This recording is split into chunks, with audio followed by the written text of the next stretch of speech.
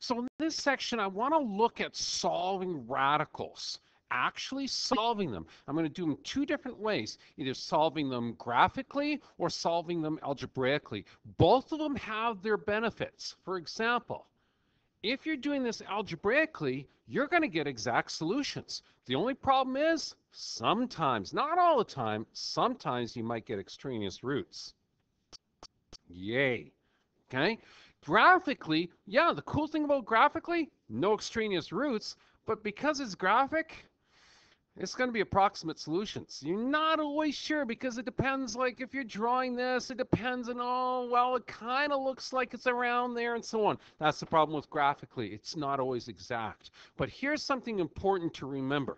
Remember that zeros, x-intercepts, roots, and solutions are all of the same number. Okay, that's really, really important. We're referring to the same thing here. Okay, so let's apply this. Let's do something simple first. I want to do an algebraic one first, and then I'll do the exact same question in the next podcast graphically so you can see the two and shop and compare. Okay, so first things first, I'm going to get this guy right here. There it is. Now, how do you know you have to solve this thing? Real simple. It's equal to something. There's no y left. There's absolutely no y here. So since there's no y, you're only going to have a value of x equals to whatever. You're not going to have a y equals to. So don't put it down as an x equals to y equals to.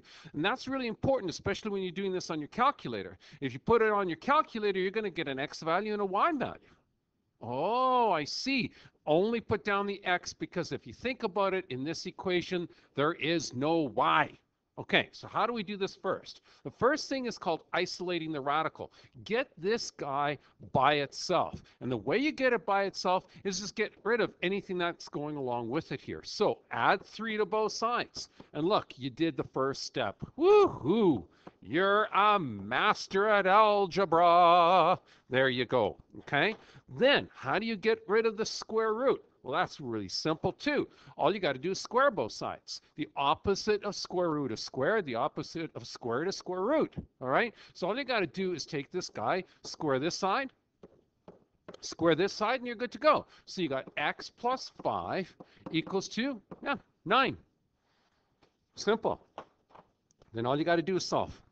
Okay? Solving meaning subtract 5 for both sides. There you go. You got x equals to 4, and there's your solution. 4 works. And if you don't believe me, take 4 and put it back in the original, see if it gives you 0. Well, simple. Watch this. The square root, x value, I said, was 4. 4 plus 5 minus 3. Better be equal to 0. 4 plus 5 is 9. Minus 3, square root of 9 is 3. 3 minus 3 equals to 0. Hey, it worked. That's a nice, simple, easy algebra one. Did they get a little bit more complicated after that? Oh, heck yes, and I'm going to show you that. But the next step I want to do is I want to show you in the next podcast how to do this graphically and what does this mean. Hang tough.